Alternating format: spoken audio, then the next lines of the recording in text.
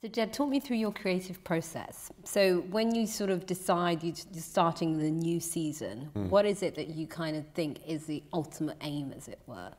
I think because of the structure of it, where each new season has to appear to be completely fresh, then that really starts with who the guest character is. Yeah. So it's thinking about who that police officer might be, and then thinking about the AC-12 side of it, you know, where they all are, and finding a story that they can collide with, which will allow us to explore their characters and their interrelationships.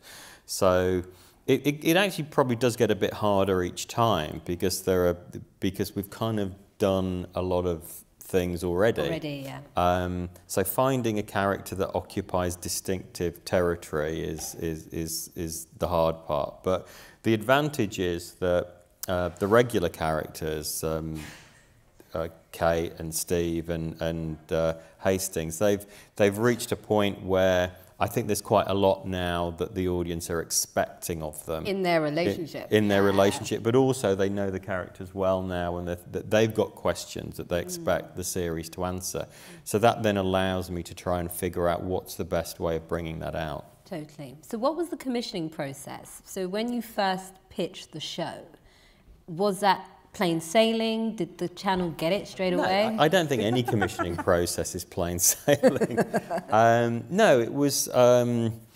We went through the regular route of developing it with a drama commissioner, and then it went to the head of drama, and the feedback there was very, very positive. So we got to a very good position, but then it was about getting it on the air. Yeah. And that's when things get complicated. So there was some talk of it going to BBC One.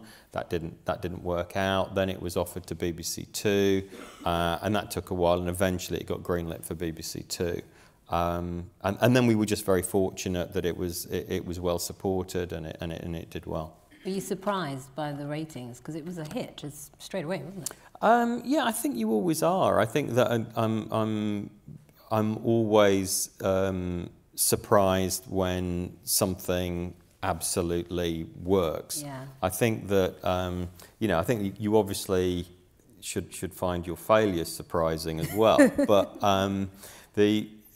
it's just the fact that you never know whether something's going to connect. You know, you can work as hard as possible on something, do the best work possible but then it's a very democratic process, and also that there are narrow margins. You know, it might just be scheduled on the wrong night of the week, the trailers might not be right, the title might be wrong, anything can go wrong. Was it supported properly through that process, would you say? Yeah, I think it was. I think that they kind of saw that it was trying to do something different, and there was a push for BBC Two drama at that point. So all those kind of things aligned in a very positive way. And you know, I've worked on shows for the BBC and other networks where that didn't happen. I mean, I'd done Bodies for the BBC where it wasn't supported and it kind of fell between the cracks, whereas that wasn't the experience on this. So we've really benefited from that, and we feel very fortunate and privileged. Brilliant. So Kate, do you think it's important? Because I think one of the things that is so refreshing... I'll take that. Oh God, you look at this, I told you. Maybe because I'm wearing like a suit today, I look very Kate Fleming. Yeah. I love it. There's Steve around too.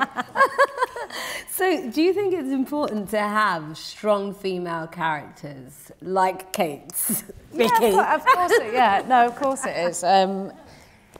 I mean, I've got to say, I do think Line of Duty always nail it with casting. Really do. And the diversity, may I say. Credit to you for that. Casting Line of Duty is just, for me, it's never obvious. You know, Neil Morrissey in the first series, you're like, yeah. It was genius. And then, you know, you have Tandy and then Will Mellor. And then, you know, you just, Danny Mays, Keely Hawes, like the people we get in aren't obvious. No, and they nail it every time. So the casting is, you know, always for the right reason. It's not just, oh, okay, we better get a lady in and she better be, you know, it's like, it's all for the right reasons. But I'm very lucky because Kate is at the forefront with the guys. Yeah. And I've always seen her as one of the guys. Totally. So she's, you know, she holds her own. Yeah, exactly. But yeah, in terms of sort of working with Keely and Tandy, it was great because we were, you know, we were ruling the roost. I love it. And how has it changed your life as an actress? It's been crazy. I mean, it was, you know, the sort of This Is England was a big part of my career. Of course, and, you know, was very popular, but it was a lot more cult. And Line of Duty was watched by, well, certainly the last series, sort of 10 million people. I mean, I just can't get my head around it. I know. So yeah, it's mad because it's such a massive show now, and it covers so many people. So many people have enjoyed the show, and when we did the first series, it was that thing. You go, I think it's really good. I think it's got legs, but who knows? Until you put it out there, you just don't know if anybody's going to watch it. Totally. So we're all really proud of it. You know, genuinely work our arses off as well. It's such a hard show to shoot. It's a hard show to make because there's so much dedication we have to put in with dialogue and understanding exactly what's going on, because we get confused too. How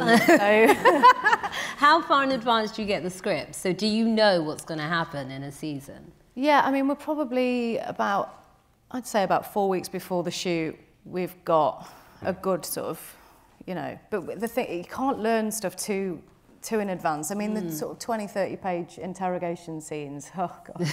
It just make me feel a bit breathy thinking about it.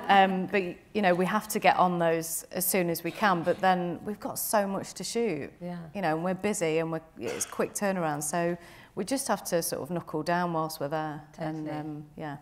So Jed, you know, I would say sort of in the age of Netflix and Amazon, what this show proves is that linear TV is not dead at all, and that people were so excited to sort of set their clocks and be there to watch the show weekly and have the conversation. Are you someone that's sort of committed to that, or are you sort of open to both? Well, I'm open to both, and obviously the show is on iPlayer and on Netflix, and people record and binge watch. So it is a nice situation for a viewer where you have all these different choices about how you choose to watch.